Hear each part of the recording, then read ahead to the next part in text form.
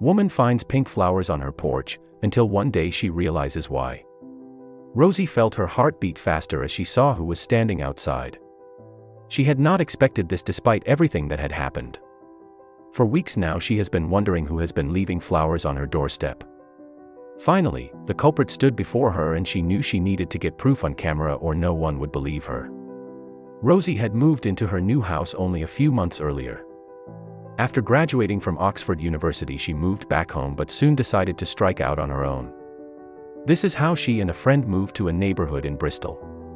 Little did they know that there was more to their street than meets the eye. Moving to her new home in winter presented some difficulties. One of these was the fact that it made it difficult to meet and socialize with their neighbors. Fortunately, everyone that she did meet seemed to be very friendly. When spring finally came, it brought new meetings and something she could never have expected. While out on her deck one day she noticed some pink flowers lying around. She was happy to see that the flowers were blossoming, but she had no pink flowers in her garden. She simply assumed that they were blown there by the wind. She thought nothing of it, until later, however. A few days later, however, there were more pink flowers on her deck. She peeked over the fences at her neighbors, but none of their decks had any pink flowers. She was curious and asked her roommate about it, but she had no idea either. Could someone intentionally be leaving the flowers there? And if so, who? Due to the layout of their street, it was difficult to figure out who might be leaving the flowers around. We live on a street of terraced houses that backs onto another street of terraced houses with a kind of garden corridor between, she explained. What this meant was that almost all of her neighbors could get access to her desk. She desperately tried to think of who among everyone she met might be doing this. Even once she went through her list of suspects, she couldn't think of anyone who might be the culprit. Rosie was back to square one. Flowers are usually an expression of love. So who might be in love with her and giving her these flowers? It was both flattering and scary to think there was a mystery guest delivering flowers. For weeks this continued until one day she finally discovered the truth. While Rosie was in the kitchen cooking, she happened to look out of the window to see the neighbor's cat, Willow.